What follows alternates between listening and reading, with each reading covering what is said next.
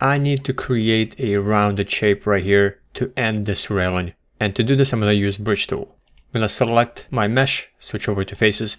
I have a set of faces here on the end caps, so I'm going to select them and deselect these. Then go to the modeling toolkit and use Bridge. Change curve type to blend and increase divisions. Let's go ahead and bump it up to 15. And now you have your end cap. If you get this green material that's applied to a mesh, that means the material is missing on those faces. So switch over back to object mode, right click, hold on the mesh while it's selected and reapply existing material, Lambert 1. And then make sure that you soften the edges so they're not hard. You can see they're a little faceted right now. So simply go back to edge component mode, select the edges you want to convert to a soft edge. In this case, I can select them all, or only the ones that I need to convert to a soft edge. Hold Shift, right click, hold, soften harden edge, and soften edge. And now they'll be smoothed out.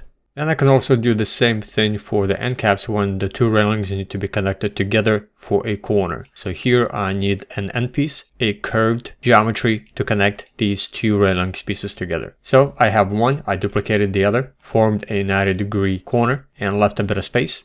I need to have both of these combined in order to use Bridge. So I'm going to combine these two meshes. Then select the faces that you go into Bridge, and I'm going to do these one at a time. Otherwise, it's not going to work. Or you're going to have problems with it. So I'm going to do these one at a time, top first, bottom second. So select the faces that you need, deselect anything you don't, then Bridge, and repeat the same steps. Change to blend and increase the divisions. In this case, I can probably go up to 8. Then reapply the same material, Lambert 1, to remove the missing material green faces. Select all the edges and convert them to a soften edge. And just check without the wireframe, Alt 5.